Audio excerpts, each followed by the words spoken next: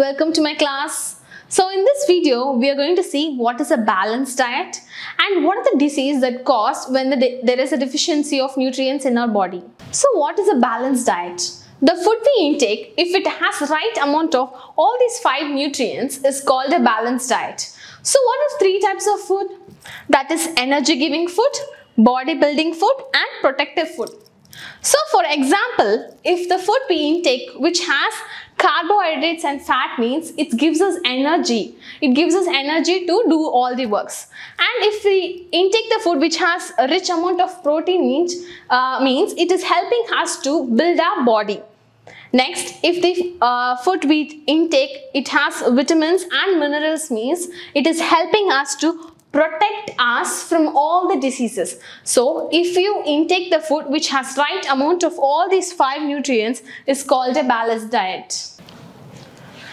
So now we saw how important the balanced diet is, and due to some reasons some people are deficiency in this balanced diet. Okay, now we will see what are the reasons. First is the poverty. So due to poverty, some couldn't able to fulfill their daily food with the full amount of balanced diet. I mean the full amount of all the nutrients in their food. So first reason is poverty. In our India, mostly about 30% of children are affected and they have malnutrition because of these poverty. And the next is lack of awareness. It means that not all of them by this video you will understand how important the balanced diet is, but most of them doesn't know the importance of nutrients. So lack of awareness, the balanced diet is the nutrients are deficiency in some people. And next is in some religions some food or some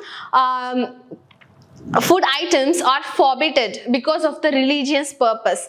So third reason is because of religious. And the next is the discrimination. In some villages side, even still now, women and girls are discriminated in their own house.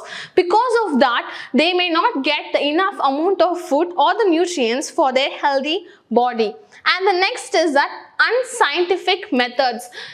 In some food items, they have not processed well. So if the food is not processed well means there will not be enough amount of nutrients in the food. So these are the reasons why some people are affecting in some lacks in the nutrients. Do your elders tell you to eat a lot of fruits and vegetables? Yes, of course. Do you know why? It's because fruits and vegetables contain ions. If the food we intake doesn't have iron in it, do you know what happens? A disease called anemia will cause. A person suffering from anemia actually lacks low hemoglobin content in the blood. You know what is a hemoglobin? It's a substance in the blood that carries the oxygen. So what happens if there is no oxygen in our body? The anemia persons will actually feel very sick often. They will fall sick often and they will be always looking very tired. This anemia is nothing but the disease which is caused when there is lack of iron in the food. And if you eat foods like spinach and other green vegetables, fruits like guava, apple, bananas, pulses, these things actually has a rich source of iron which will improve your body health. Do you know what happens when the food we intake doesn't have vitamin D in it? The rickets will cause. This will cause the bones to be very soft and it can be easily bent. That's why if you see in ricket affected persons, their legs will be bow-legged because their bones becomes very soft and it was bended easily. How can we rectify that? If you drink milk and also the milk, calcium and phosphorus also will make the bones and teeth hard. So if you drink like milk which has vitamin D is also called the sunshine vitamins, because it is produced in the body when the skin is exposed to sunlight. If the food we intake has a vitamin deficiency in vitamin C means scurvy disease will be caused.